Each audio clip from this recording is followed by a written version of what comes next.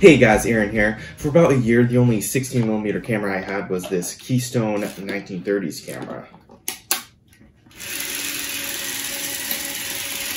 But after looking on eBay for many months and trying to find the right price, I found a 60mm pillared Bolex H16 camera. These go on eBay for like $200 to $500, even for like really used conditions. But I found this one, which was relatively good condition, for $190. Even like $60 shipping, that was $250, but that was the cheapest I was ever gonna find it. So I bought it, or my parents bought it for last year Christmas. So, today I'm going to show you how to use a 60mm Bolex, and I'm going to show you the lenses that I have for this camera. Okay, so here is my Bolex camera. So let's start with the very basics. This is a wind-up camera. There's no battery-operated motor. So in order to wind up the camera, you unhook this arm, attach it here, and start winding. You have to flip this switch that engages the motor, and then you can start winding.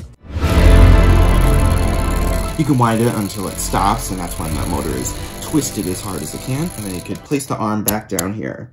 The frame rates on my camera have 5 settings: 8 frames per second, 16 frames per second, 24, 32, and 64 frames per second. This is 8 frames per second. This is 16. This is 24. This is 32. And this is 64. This dial up here counts the frames. The first circle is 1 to 50 frames, and the second circle is in the hundreds of frames. Make sure you wind the frame counter back to 0 to be aware of every single frame that you've shot. For this switch in the bottom, switching it to the right is for continuous running, and switching it to the left is for single frame exposures. This switch, the I stands for interval and the T stands for time. The I is a single frame exposure, which is about 40th of a second, and the T is for long exposure single frames. And we have a frame counter here, which lets you know how much film you used. This Bolex camera has a reflex viewfinder. This can be taken off to show where the reflex mirror is. This reflex viewfinder is only showing what this mirror is seeing. So you just focus and change the aperture on this lens, and then you switch it to over the actual 16mm film. You don't want to record and then accidentally expose nothing. So that was what all these dials and switches do. So now I'm going to show you how to load the camera. This is what the inside looks like. I don't have any 60mm that's out of the box yet, so I'm going to use this leader film. For this old Bolex camera, it has to be double perf film, because these reels have double of the perforations. And if you use single perf film, it won't work. So let's thread it up. You first unhook this part. Then you unhook this part and push it back in. Then you have the end of the reel, and then you put it into one of these slots here. Make sure it's wound tight. Normally this would be in dim light because you don't want to expose any more film than you would have to. Then you would advance the film a little bit to make sure it's working. Well, not that much, but oh yeah, that's good. And then you would place the back on, maybe tape around the edges, then have light leaks anywhere, and then you're ready to shoot. Okay, so now let's talk about the lenses I have on this camera. The smaller lens is the lens that I got with this 1930s Keystone camera, which is a focused Wollensack Sin Velostigmat. That's probably the most American pronunciation in the world, so let me try the German name. Wollensack Sin Velostigmat. Yeah, let's just move on. This one has an aperture of f2.7 to 16. This one doesn't have an exact focus ring. You just unscrew this, and then right before you unscrew the whole lens, that is, macro focus, but I don't know exactly. And this big lens I got to just $30 on eBay, which is a cheap C-mount lens from Japan. This one has an aperture of 1.4 all the way to completely closed. And I've tested it, and about right after that dot is where it's just a pinpoint. And maybe I can point it at the sun and even get some shots. This one has a wide angle or telephoto lens. The wide angle on this lens is almost fisheye, and the telephoto is, zoomed in, but not even as zoomed in as this lens. But then I got this. A Canon EOS to C-mount lens. So with this, I can mount any of my Canon EOS lenses to a 16mm camera.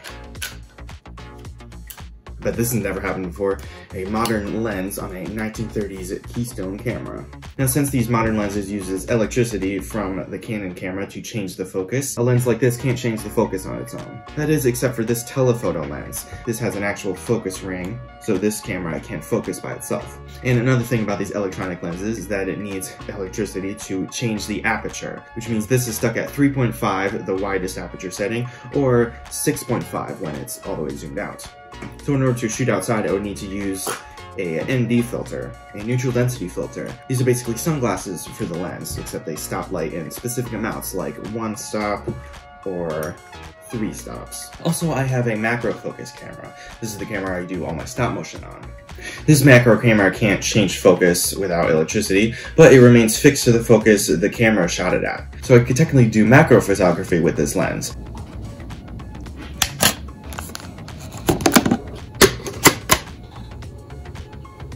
Or maybe even stop motion.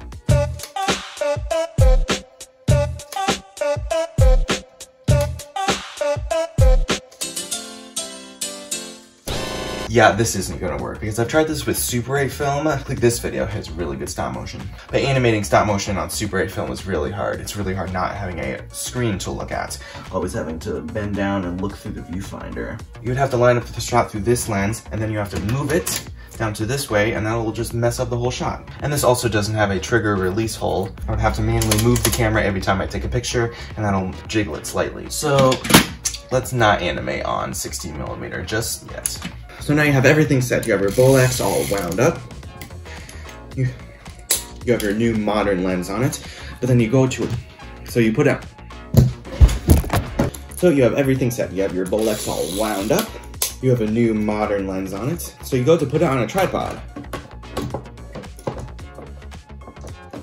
But then you find, oh no, this camera isn't the normal 1/4 of an inch screw that's on every tripod ever made. This is a 1/2 inch screw. Probably find 1/2 inch screw mounts somewhere on Amazon, but I don't have any of those tripods right now. So my dad made this.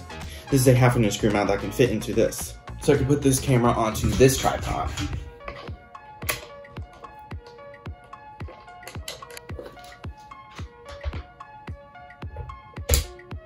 Or you could buy this. This is a 1/4 of an inch to 1/2 inch screw adapter, which means this can be put on any 1/4 of an inch tripod. Now it changes into a 1/2 inch screw. So now you're ready to start shooting. And in fact, I've already shot some 60mm film through this camera, but I haven't got it developed yet. I'm gonna send them off to be developed and scanned so I can see them in crisp 4K quality. Or I would have wasted $200 on a camera that doesn't even work. No, it did work. I did put the film through it, and you saw that it worked, right? Yeah, it's totally gonna work, right? It's totally gonna work. It's not like I've wasted like $200 and then $70 on the Ektachrome, and then like $50 to get it developed, and then another $50 to get it scanned in 4K. Yeah, no, it's fine. Whoa.